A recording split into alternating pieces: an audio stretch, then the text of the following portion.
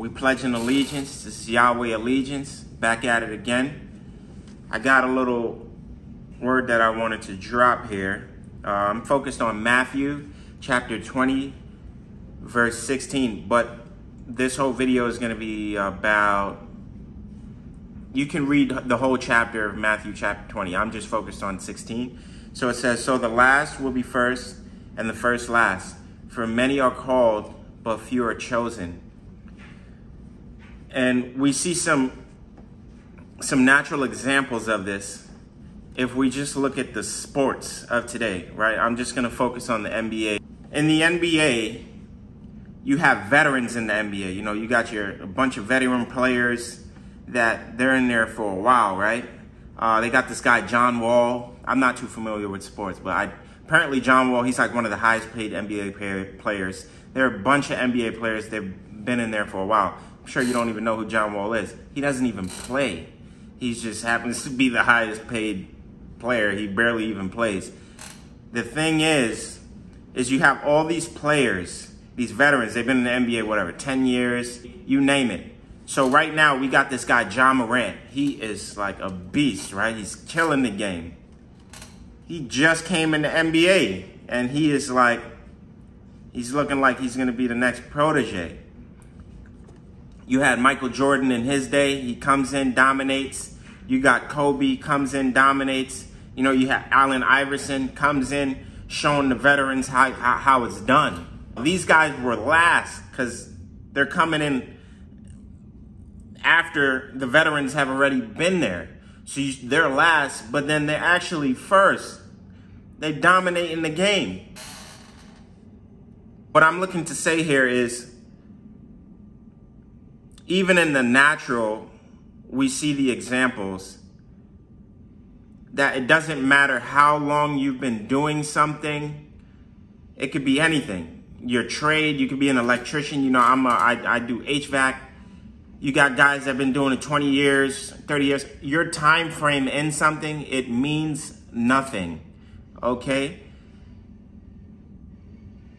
What determines your success is just ultimately God's grace and how he graces different people with different talents and abilities. That's why some people can just get into something and they're immediately better than somebody who's been doing it for that much longer. So to correlate that over to the walk with Christ, there are many of us who we walk with Christ.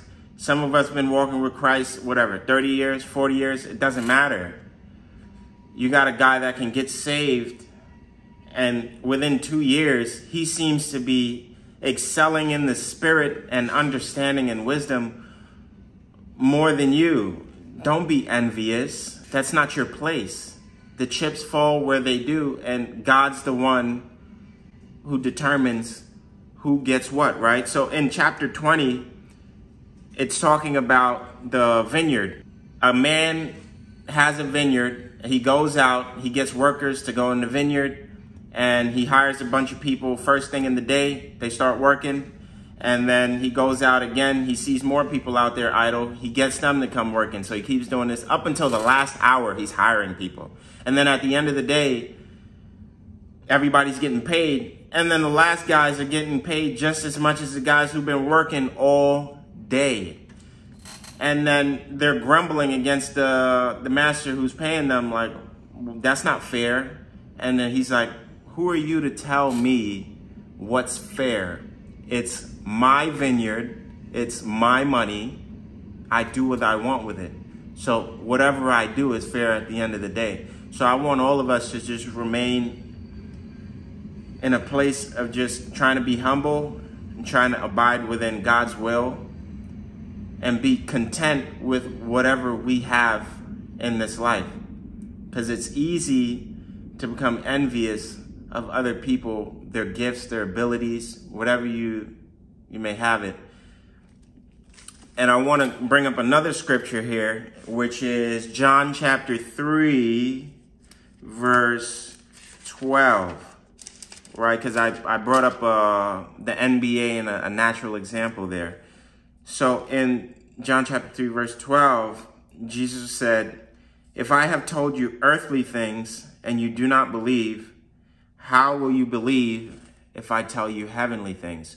So I think there's a very big importance of being able to grasp things on earth, right? We got to be able to connect natural things on earth to the heavenly things. And Jesus did this time and time again. All his parables, he tied in things on earth and he correlated that to salvation.